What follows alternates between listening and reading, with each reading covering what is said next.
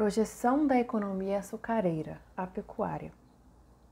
O sistema econômico açucareiro assegurava recursos para manter a defesa da colônia e intensificar a exploração de outras regiões.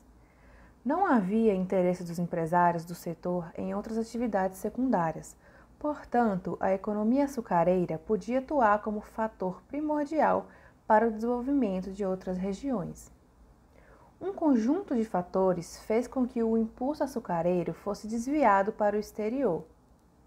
Foram eles o fato de os fretes de vinda para o Brasil serem baixos e também havia preocupação em evitar o surgimento das atividades comerciais. Comparando a evolução das colônias de São Vicente e da Nova Inglaterra, percebe-se que ambas tiveram fracasso em relação aos seus objetivos iniciais. E o motivo disso foi a falta de mão de obra. A Nova Inglaterra passou a usar a pesca como meio de subsistência e primeira atividade comercial, posteriormente como o comércio marítimo. Já São Vicente teve como sua principal atividade a caça ao índio e depois a conquista de território. No setor de bens de consumo, os artigos de luxo não podiam ser produzidos na colônia, com exceção da carne. Já no setor de bens de produção, encontravam-se a lenha e os animais de tiro, principais fontes de energia dos engenhos, podendo ser supridos com grandes vantagens. Os indígenas se ocupavam da atividade criatória, pois se adaptavam facilmente à mesma, porém, houve uma incontabilidade da cana e da pecuária no litoral.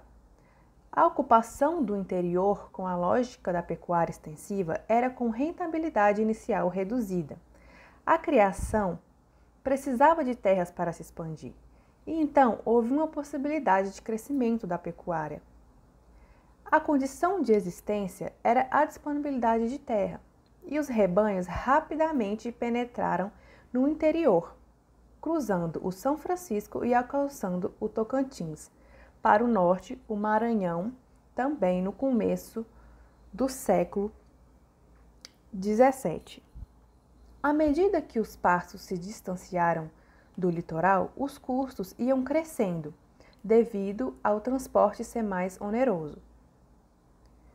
Sendo a criação nordestina uma atividade dependente da economia açucareira, a princípio, era uma expansão dela que comandava o desenvolvimento da nova economia pecuária. Sendo assim, a expansão consistia no aumento dos rebanhos e na incorporação em escala reduzida de mão de obra. A criação de gado também era uma atividade de subsistência, sendo fonte quase única de alimentos e de matéria-prima, como, por exemplo, o couro, que se utilizava praticamente para tudo. E aí, gostou do vídeo? Então assine o canal e dá aquele joinha.